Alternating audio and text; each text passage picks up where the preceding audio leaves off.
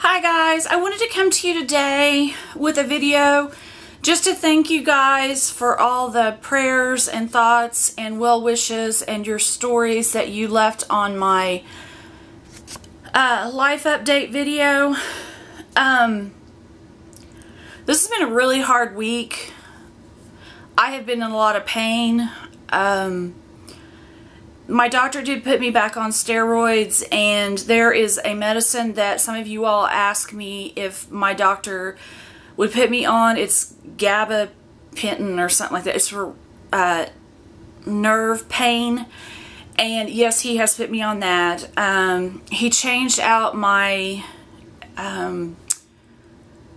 inflammation medicine from meloxicam and changed it over to naproxen. I'm not going to remember half these names at this point in my life. But thank you for sharing your stories, your thoughts, your prayers with me. I did get 2 phone calls this week. One was from my physical therapist, so I will be starting that next Wednesday. And then the next Tuesday on the 4th of June, I have an appointment for them to put a shot in my neck that hopefully that will take care of this nerve, whichever one this one is. This one I can still feel. This one, the 3rd nerve, is not bad. This one's okay. This one right here is the one that I have feeling in it. It's kind of asleep, like when you it starts waking back up when your feet or something wakes back up. It's kind of in that mode, but I was trying to put my necklace on and I don't have the right feeling in it. So that is where we're going to go with that. I asked my doctor again because I was so upset last weekend that if the arthritis in my neck, was it bad enough for surgery? He said no.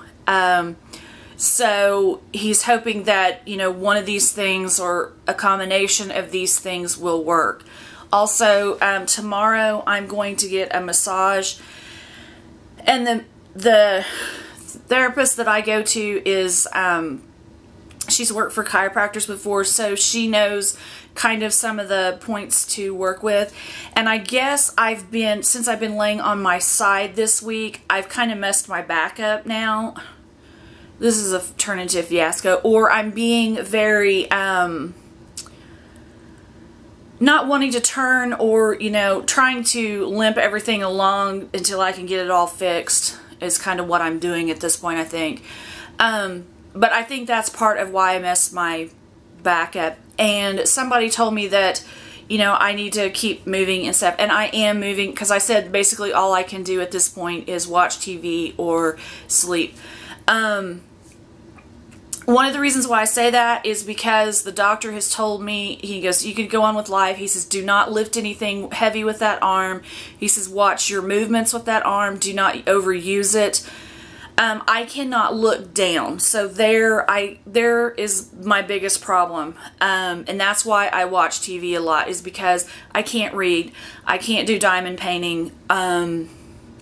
I have been picking up stuff at the dollar store and Hobby Lobby and stuff, like on the clearance racks, or on sale, to do planner, paper clips and things for my planners. And I can't even look down for that, because that is the reason why this happened in the first place. So he says, like, you can make a sandwich or something of that nature, but he says do not look down for a long period of time. And so I know some of you have shared your stories with me and everything. I do want to get back with everyone on their comments. I'm not trying to ignore anyone, but not typing with this hand, not texting with this hand. It hurts when I text and when I put it in here and then I start moving this thumb a lot. That hurts. Doing any amount of typing over a while with this left hand, that hurts as well. So, and then me and my laptop, I accidentally hit the finger pad on it and it skips to other lines and stuff. So I try not to do any of my comments back on my computer because it makes me want to throw the thing. So, because I keep laying my hand down on, and this has been for a long time since I've had the computer, so I don't answer comments on the computer. I basically use my laptop to upload videos, and that's about it. And I answer my comments on my phone or my iPad. So, I do want to get back to that. I am trying to leave hearts. I have read everybody's comments as they've came in, but I didn't think about it and leaving hearts in the beginning, so I'm trying to go back and do that to let you know that I have read your comment.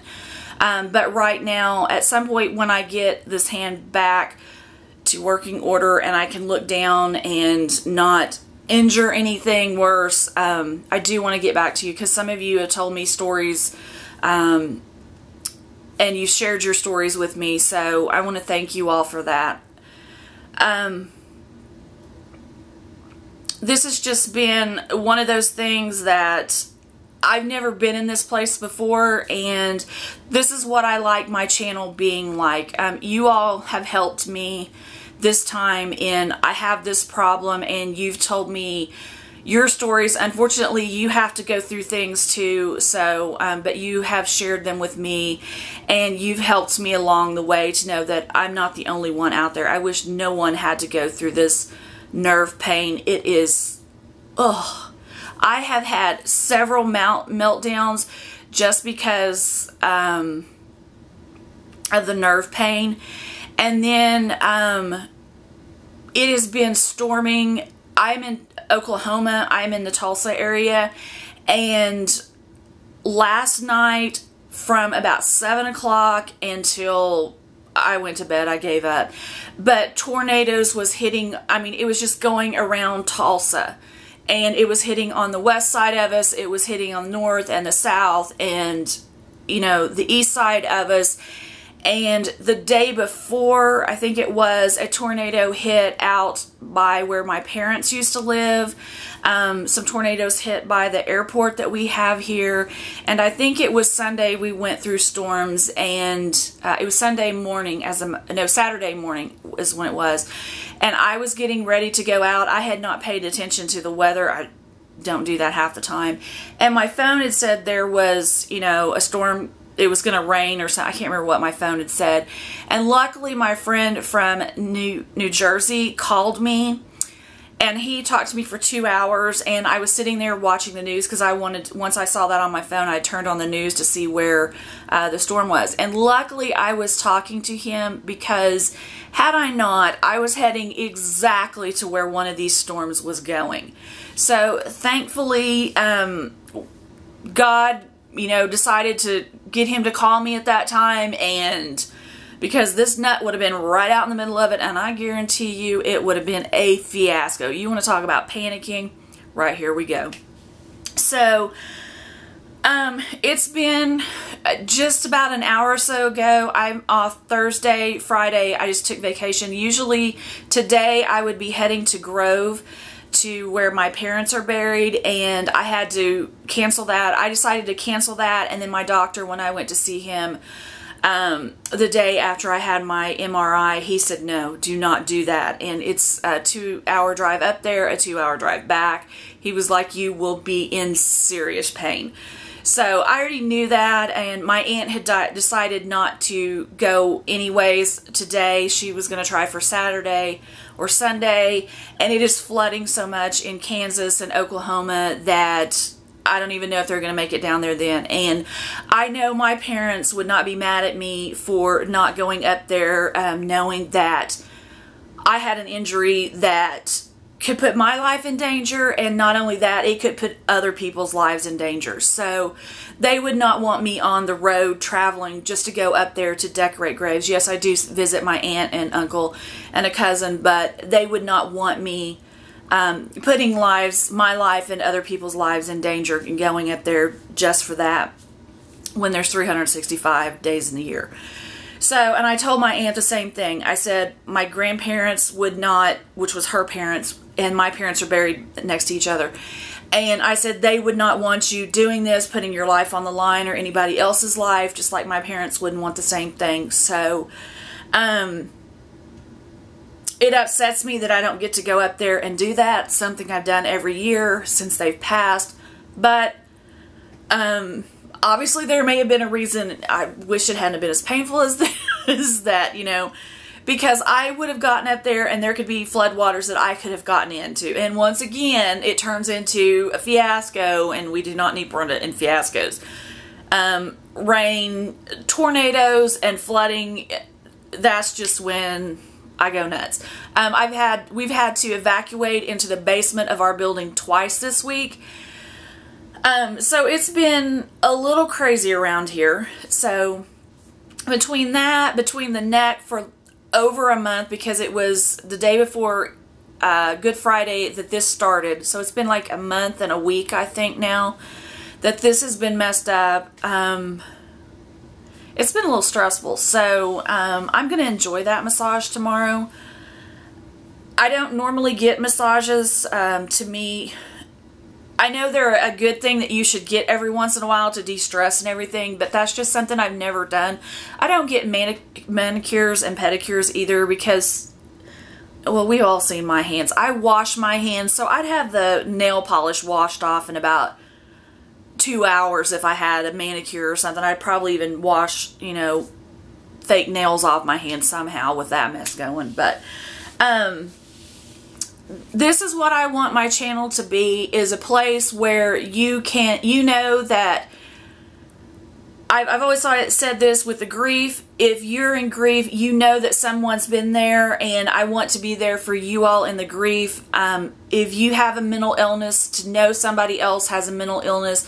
I have OCD, and you know that can get out of control sometimes, and I just want people to know that there's somebody else out there, and you guys have returned the favor to me this time, because you all let me know that there is somebody else out there, unfortunately, in the same pain that I am in. I wish nobody had to go through this, because I did not know what nerve pain was other than a toothache, and it's not fun. Let's just say that. It's not a fun thing. And so I've only had my hand feel asleep, like when I've been sleeping on it wrong or setting wrong, or I've been setting on my feet wrong or something like that, and you get that tingling and it starts waking up and you're like, don't move, don't move. So I've only had that before, but this is, I don't ever want this again. So I haven't bought any more diamond paintings. However, one showed up in the mail yesterday. I have this one, so I'll show this one in some video. I opened my mailbox and I'm like, why is there a diamond painting in my mailbox?